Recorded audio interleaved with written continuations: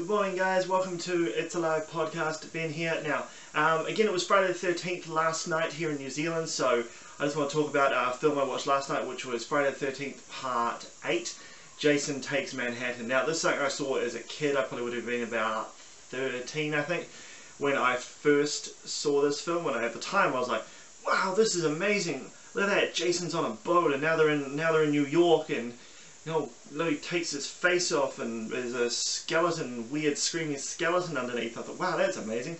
Watched it again last night, and I love those movies. I love all those sort of 80s slasher horror movies.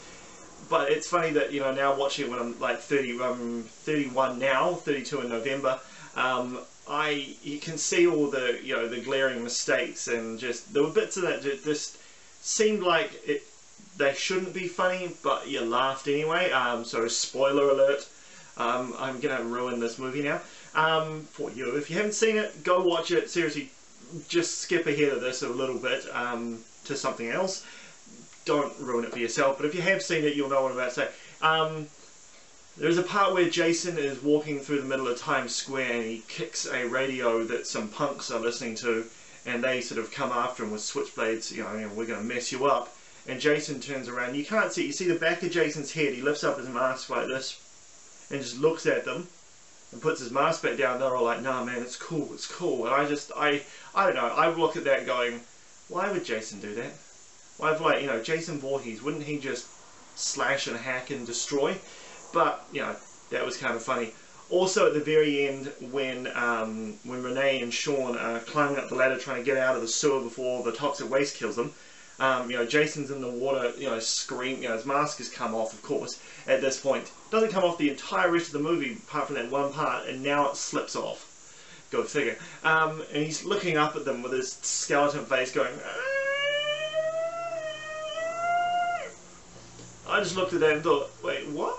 Like, why is Jason Voorhees screaming like, granted it's toxic waste burning you from the inside, but fair enough. But, I don't know, it just doesn't seem very Jason, a very Jason way to go. Apart from that, well, it wasn't the worst movie I've ever seen, but it is, there's definitely glaring holes in it when you watch it a little bit later in life and can sort of sit there and pick out things. And I did feel sorry for Wayne. If you've watched the movie and you know the character of Wayne, I feel sorry for the guy. He was just trying to, he was trying to get some love. Let's just put it politely and put it that way. But he doesn't end up, he has, the rocker chick at the beginning who clearly likes the guy, but he's going after the high school, what is it, the prom queen? Yes, the prom queen, cheerleader? Yes, cheerleader, prom queen type. And, he has the rocker chick he could be with, but he tries to go after the prom queen. You feel sorry for the guy when he gets killed anyway, let's just put it that way. He doesn't get killed in the most politest fashions. I just heard something fall over. What was that? Is it Jason? It's not Jason Voorhees? Fantastic. So Jason's not coming to kill me now. And if you're a fan of the band Marauder, there is a guy who looks exactly like their guitar player Pito, which I saw that and just stopped and went, oh my god, that's amazing.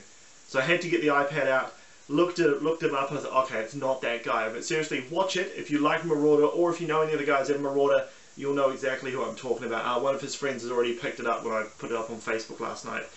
He picked it up and knew the exact scene. So it's, just to tell you the scene, it's the scene where they first get into New York City, two punks come up and they try and kidnap Renee, and they take her off. One of the guys looks like him. So have a look at it, find it, tweet me if you know it, or and yeah, that was just really funny. So yeah, Friday the 13th, Part 8. Someone is dumping bottles outside my house. Please stop right now. Thank you. Yes, Friday the 13th, Part 8. Stop dumping bottles outside my house, and it was pretty good. For a Friday the 13th movie, it was pretty fun and enjoyable to watch. A bit of a laugh, really. Alright, now we're going to talk about some music for this week. Now, I've got two records for you. One main record I want to talk about for a little while, and then one that I just saw when I was pulling the first record out and thought, oh my god, I have to tell people about this. Now, of course, both these records, I will have pictures of their covers up on my Instagram page, so I'll put the link down below for that. So definitely check that out, because it'll be a little bit easier than sort of me just flashing these things up in front of you. So the first one I want to show you is this. This is the reissue of the Misfits Project 1950. Now, This originally came out in 2004. It was on vinyl, and there was also a CD DVD version as well. I had the CD DVD version back then, which I think I bought when I was in New York. Would have been about 2005, so about a year after it came out I got that. And the DVD has a bunch of live footage of Misfits doing various songs from the album. It's got some absolute cracking tracks on it. My favourite one will always probably have to be the Misfits doing the Monster Mash, which seems like it was just written for them. This version here, this reissue of Project 1950, which if I can get my hand off it, there we go, also has 3 bonus tracks. It is song Witchcraft, really good. Daughter of Darkness, which I'm not a huge fan of the song, but this is pretty, Jerry and company do a pretty damn good job. And also You're the Devil in Disguise, which is pretty awesome as well. This particular version, which if I can put this record down, there we are. This one comes in a very snazzy slipcase. Has the little booklet. Now this what's on the back here, what you're looking at now, this was on the CD and as a booklet on the inside. So it pretty much has the DNA of rock and roll, and it sort of shows you how various pop songs, rock and roll songs break down. It's actually pretty good information. I actually took a guitar and actually played along with some of this stuff and started writing stuff just random, just to see if it would work based around Jerry's notes, and they are actually, it's pure gold. It really does show you how like DNA for rock and roll breaks down. Now the coolest thing about this is, and I was so very happy I got this, was the colour of this vinyl is some kind of, I think they called it fluorescent green. I like to call it Reanimator liquid green. If you ever see the movie Reanimator, it kind of looks like the liquid that was in that. This, yeah, it's one of my favourite covers albums. Sounds funny saying album when it's only one, but there you go. So, Misfits, Project 1950. You can still get this. I'm not sure how many of these vinyls they've got left anymore, but you can still get it. Definitely buy it. They've done it on CD as well with extended packaging and new artwork inside the CD as well, which I must get at some point. Even though I have this on the original on CD, I have this version now. I've also got this. I got the download of this as well. So I have most conceivable formats of this. If they did it on cassette, I probably would have bought that as well, because I think cassettes should make a comeback and they're awesome.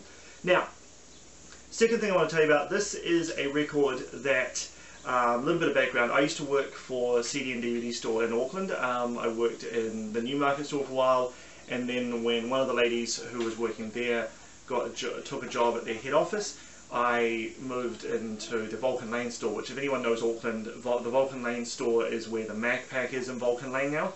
There was a little CD and DVD store under there. Now, my boss there, Mark Campbell, would play me all kinds of interesting stuff. Some stuff I've never heard of. I thought, dude, why am I listening to this? But it was all pure gold. I don't remember there was much that he showed me that I didn't like. Plus, we would sit around and watch kung fu movies most days while listening to interesting music. So it was a good job education-wise. Now, this is a record that I heard the first time, fell in love with, loved it. It's a re-release of, I'm just going to show you now, and I hope that it's not too glary. If it is a bit glary, go to my Instagram, it's _alive_podcast. There'll be a good picture of this on there. This is Coming From Reality from Rodriguez. Rodriguez, if you've ever seen the film Searching for Sugar Man, this is the guy they're talking about. This was re-released in 2009 by the Light in the Attic Records label. Much long out of print. It originally came out in 1971, so it's been that long awaiting a re-release. It is, not to be rude, but it is, and please pardon my French, but it is fucking amazing. It is just perfect. The whole record is just perfect. Yeah, I don't know what to say about this record other than it's absolutely amazing. If you're not sure about purchasing something like this and you think, oh, I want to hear a song first, look up the songs, climb up on my music, and A Most Disgusting Song. Both absolute pure gold, and I love them both. And this record, I'm very happy to have on vinyl. Yeah, it's not everyone's cup of tea, I don't think. It's sort of a Dylan-esque, sort of, I don't know, psychedelic-y Mexican Dylan. Would you say that? Yeah, I mean, it's sort of a psychedelic Mexican Dylan. And that's how I describe it. Bob Dylan, of course. And and it's just great. It's a really good record, easy listening stuff, but it's got some interesting bits to it too. So, in summation, it's the same as like it's a university project or a speech. Project 1950 by the Misfits, Coming From Reality by Rodriguez. Check him out. Also on the subject of Rodriguez, there we go. Also check out the film Searching for Sugar Man and its accompanying soundtrack. That's pretty damn good as well. Also he has another album called Cold Fact, which wasn't my favourite album, but it's pretty damn good as well. Alright, so now we're going to talk about the sign stuff this week. Now the first thing I want to show you is this. Now this is a picture of my good self and Matt Heafy from the band Trivium. Now this I got signed a few years ago when Trivium were here in New Zealand playing at the power station. The photo was taken I think the day before the show, and then I had it printed out. So I was going to get the actual photo printed, but didn't have time to go and actually do that.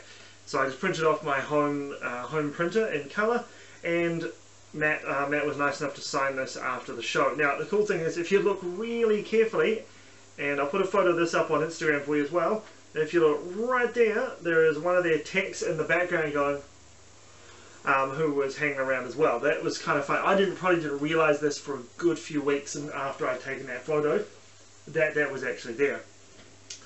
Now, second thing I want to talk about today, now this is probably one of my absolute most favourite sign things, and again, photo on Instagram, of course, link down below, is this right here. Now this is the booklet that came with the special edition of the Lord of the Rings Two Towers DVDs. Now this was the special editions that came out after the movies, and it had your figurine, it had the two bonus DVDs of bonus footage, documentaries, and had all the cool commentaries on as well. I'm just trying to, I really should have written this down when I first had this done, but I'm just trying to remember who actually signed. I know Viggo Mortensen's there, Elijah Wood signed it, Billy Boyd, Bernard Hill, Dominic Monaghan, Liv Tyler, who was absolutely wonderful, Howard Shore. Now the Howard Shore signature was this one here, was done at a signing he was doing for the soundtracks, and I happened to spot him. And also we have one of my favourites as well, who is Mr. John Noble right there. Now John Noble you might have seen, if you're watching the show Sleepy Hollow, it's just finished up its second season. If you haven't seen it, I'm not going to ruin it for you. Go and check it out, it's amazing. John Noble plays a character that it's a surprising character. I don't want to ruin it, but he's very good. Now he played Lord Denethor in the Lord of the Rings films, and he was awesome. Quick story about that, I met at the day of the premiere for The Return of the King. I was wandering past a hotel, saw some people standing around, went over and see what was going on. People were saying, oh, some people from Lord of the Rings are coming out, and I hung around. That's how I got most of this signed. Actually, is that how I got everything on here signed, apart from the Howard Shore one. He was doing a signing, which I've just come from. John Noble had wandered off. I was just walking away doing something before we went down to that premiere, and I said to a lady who said, oh, John Noble's here, and I said, oh, have you seen him? And she pointed off in the direction and said, he's off that way. Went and said hello to him, and yeah, he was really nice enough to sign my booklet for me. There's a scene in the special edition scene in here called Sons of the Steward, scene 41 I do believe, if I remember correctly. Let's do the reading right now. Yep, scene 41, part 2, scene 41, Sons of the Steward, is the little bit that I was in the Two Towers. One of probably my best days of work, most favourite things I've ever done was doing that. So that was really cool to meet John Noble, who I was in this scene with for about half a second. The next item on the agenda today is, and I'm not going to drop the CD out of it like I almost did before, is this right here. Now this is the special edition, 2-disc book edition of Sempiternal by Bring Me the Horizon. Now this I got signed at a signing, I believe it was last year, JB Hi-Fi on Queen Street here in Auckland. They were doing a signing. I thought, well, yeah, it'd be cool to get that signed. I quite enjoy this album. Sempiternal is an album that I think surprised a lot of people. A lot of people I'm not sure really knowing what to expect from Bring Me the Horizon. It kind of has a sort of a Thursday feel, with a bit of sort of an experimental Radiohead vibe, but is still quite heavy at the same time. So definitely check that out. If you've never heard of Bring Me the Horizon before, start with that album. It's amazing. If you have and you weren't really sure of it, I say go back and check it out again. Now, last thing on the sign box today is this cover right here. Now this is the cover to Volume 3, The Subliminal Verses by Slipknot. And this I had signed at Big Day Out, I believe it was 2004. This is the cover here. Again, I'll have a photo up on Instagram if you want to have a closer look at it. This one was signed by Chris Fenn, number 3.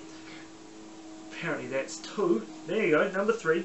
Paul Gray, number 2. Clown, 6. And Joey Jordison, number 1. It was really cool. I'd heard that they were going to be doing a signing at the Big Down. I thought I have to be there to see that. And it was cool to meet Paul Gray. You know, it was a very sad time when he passed away for obviously his friends and family, and also fans as well. But it was cool to say I've actually met someone who was that much of a huge part of a band like that. So that was very cool. Now, one last couple of things I do want to talk about is because I have to go and make my breakfast now. And with breakfast today, it's going to be a, what are we having today? What are we having? Not steak, eggs and bacon and toast. And someone is now mowing their lawn outside, so I really hope you can hear me, is this beautiful tea right here. Now I'll take a photo of this of course as well, I have it up on the Instagram and Twitter. This is the Skinny Minny tea by Bluebird Tea Mixologists. Bluebird Tea Company Mixologists, that would be the better way of saying that. This stuff is great. If you're having a kind of a fried breakfast, with a heavy breakfast like that, this is an amazing tea to have with it. Now I'm not much of a tea drinker myself, as people who know me would know, but this stuff is amazing. It's very calming, it's sort of an energizing tea, but it also calms the stomach as well. So you're having some food like that, really amazing tea to have it. So once again, Skinny Minny tea by Bluebird Tea Company. Definitely check them out. They ship worldwide. Prices are really good. This little packet here, which is how big, Benjamin? 20 grams, I think. It'll make about 10 cups of tea. Absolutely fantastic. It smells quite aniseedy when you smell it in packet, but when you actually brew it, it's actually not as strong as you would think. Now, one last thing I want to talk about, and I don't know if I'll have time to do all of these today, but we will talk about guitar picks. Now, this is something I want to do, I probably will do in depth more one day, but I'll show you a couple of cool things that I've got here. This is, this is one of my favourite guitar picks. That's not it. Get out of there. Out of there, you. This is here. Now, I'll try and take a photo of this to put it up on Instagram, and I really hope you can see that. Is a pick I got from a friend of mine, Ross McDougall, who plays guitar for the band Saving Grace. Now, I got this, I think, and Ross can probably, if you're watching this, can probably correct me if I'm wrong. I think I got these back when Ross was playing guitar for In Dread Response, and may also have been in Molestia Episcopate at the same time, I think is when I got these. Ross gave me a bunch of these, which is really cool. He's also given me another one of his pick designs, which is this one here, little pink one, nice and colourful. I've got picks from quite a few guys. Vasely from Saving Grace was nice enough to give me a bunch of his picks on my birthday back when the Saving Grace album The King Is Coming came out, and I was just, it was awesome. They're one of my favourite New Zealand bands, one of my favourite bands in general, and it was really cool to get some from that, some picks from them. I also have a pick, and I have to find this because it's just absolutely bloody hilarious. So we will find it, or I'll just keep talking like this. By the way, let me know if I should stop singing. Here it is, this is gold. This I didn't actually get from the person in question whose pick it is. I got it from my friend Steve, who plays bass for In Dread Response and City of Souls as well. I think it's City of Souls, God. If I get that wrong, someone tell me. If you can see this, and again I'll get a photo of it as well. It's a pic from George White, the bass player from Saving Grace, and it's a picture of George Costanza on a guitar pick, which is amazing. They use in-tune guitar picks, which I've used because they've given me, I have enough of these that I can use a few of them to actually play. These picks are amazing. They're similar in feel to your Dunlop Tortex picks, but they have a slightly different feel to them, and they're really amazing to play with. and I'll do some more pick videos possibly next week. If I remember to do one next week, I will do that. I'll actually be away next Saturday, so hopefully I'll have a video filmed during the week for you guys, which my lovely wife will post up for you. But that's about all I've got time for today. I hope you guys have an amazing week. I hope I can keep my arms from doing this all the time. And hope you have an amazing week. What am I trying to talk about now? Brain? Huh? Nobody? Anybody? If you're on PlayStation Network, try the game Tony Hawk. Oh, what the hell was it called? The Tony Hawk game on PlayStation Network that you can download, that my brother-in-law downloaded and showed me the other day. It's freaking amazing. You can play as James Hetfield and Rob Trujillo from Metallica. Definitely get that. I'll put a link down below to what it is actually called. I'm really sorry I stuffed up on the name of it. But anyway, have a great week. I must I must now go and make my breakfast now. So I'll see you guys next week. Bye!